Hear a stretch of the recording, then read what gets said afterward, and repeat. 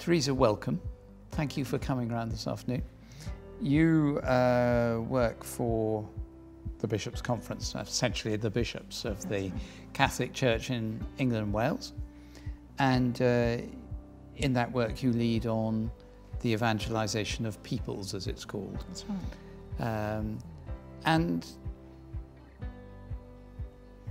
you know, the Catholic Church is so involved in Thy Kingdom Come, this 11 days of prayer between Ascension and Pentecost. But when we pray it, what are you expecting? What's in your mind? What are you thinking will happen as a result of people praying like this? Oh, maybe I'm a bit ambitious, but I'm kind of hoping for a new Pentecost, if you like. Nothing less. And it comes from a promise that I made when I was 17. I had watched The Lion, the Witch and the Wardrobe. Oh yeah. Now, I'm an East End girl and I don't cry easily, but I found myself crying when Aslan died. And I spoke to a friend afterwards and I said to her, I don't get it. What, why did that move me to tears? And she said to me, don't you get it, Teresa? Aslan's Jesus. And it hit me like a ton of bricks. I'd been a cradle Catholic all my life. I had learned all about Jesus, attended Mass every Sunday, gone to all kinds of things, and my faith was in my head. And in that moment, it dropped into my heart. And I was both frustrated and at the same time exhilarated, because I didn't have to be perfect. Jesus wasn't someone that I was going to seek approval from. He was someone who has saved me from all the stuff I've done wrong. In the greatest way that he possibly could, he died for me. But that's not the end of the story, that's the beginning, isn't it? And the beginning is the new life that comes out of that love. And that's what, when we pray, Thy Kingdom Come, it's a chance for us to come outside of our own little bubbles, of looking at my world, my kingdom, my will, what I want to do, and to say to God, you know what? I think I can trust you more than I can trust myself. So let me pray, Thy Kingdom Come. That's an extraordinary story. It's actually a beautiful story. What can we do to prepare to pray that prayer?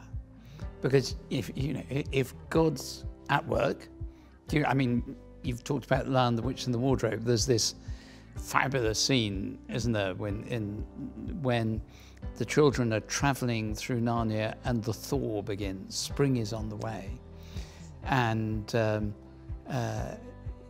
snow begins to go. And that tells people that something's happening, Aslan's coming.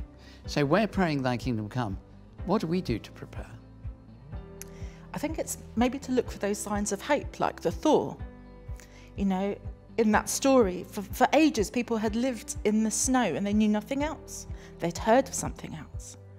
And we've heard of something else, whether we're people of faith or just people who hope for something better.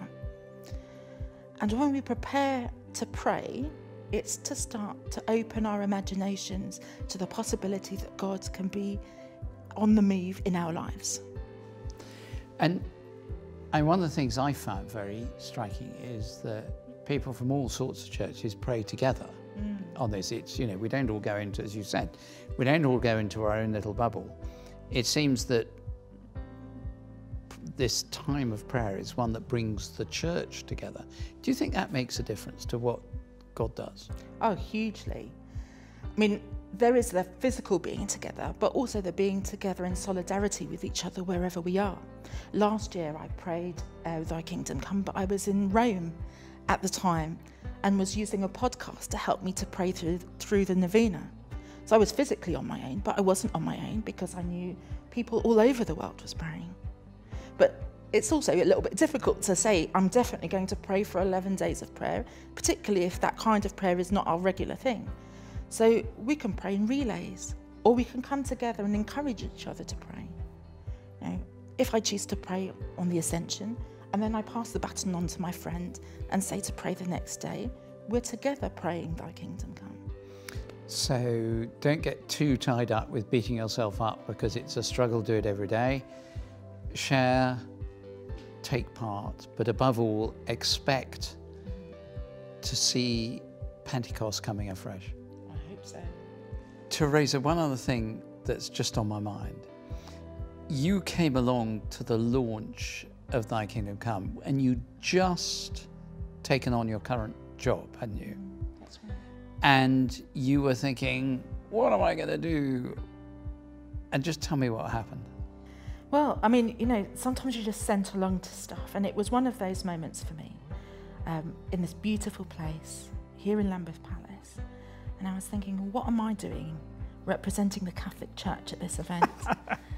And I had just shot up a little prayer to the Lord in that moment, sat at the table, not knowing anyone. And I said, Lord, I feel like I'm being asked to make bricks without straw. How and where do I start? And then the event started, and your good self arrived. And the first thing you said was, have you ever felt like you're being asked to make bricks without straw? And then you went on to describe what Thy Kingdom Come was about. And I knew in that moment that this was the Holy Spirit answering the prayer I had just made. That is fantastic. And I was not consciously, I wasn't sort of being hyper-spiritual. It's just the words that came out, and God somehow put them all together. And that's why we pray. Amen. Thank you. Thank you.